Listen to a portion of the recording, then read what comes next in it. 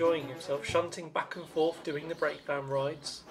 Lots of visitors came to see him, as he was such an old engine and still in very good condition and easily matched the other engines for popularity.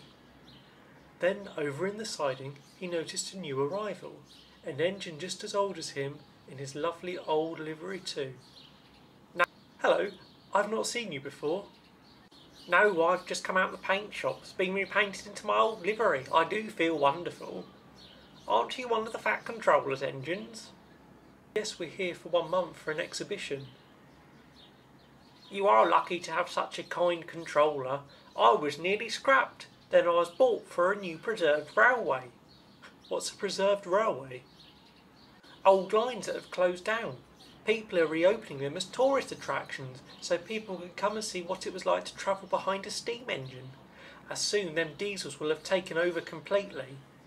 Edward had seen scrapyards full of steam engines, and it always made him shiver at the thought of it.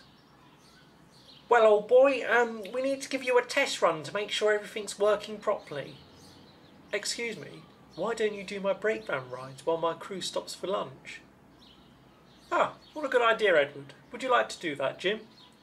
"Oh, yes, please." Jim really did enjoy working again after such a long time, and the visitors loved him. Not only did they get to see the famous engines of Sodor, but Jim too. Quickly, the Preservation Society representative got to work handing out leaflets of the new railway opening that summer. That evening, Edward stayed outside to talk to Jim, and the next morning whistled goodbye as Jim set off for his new life.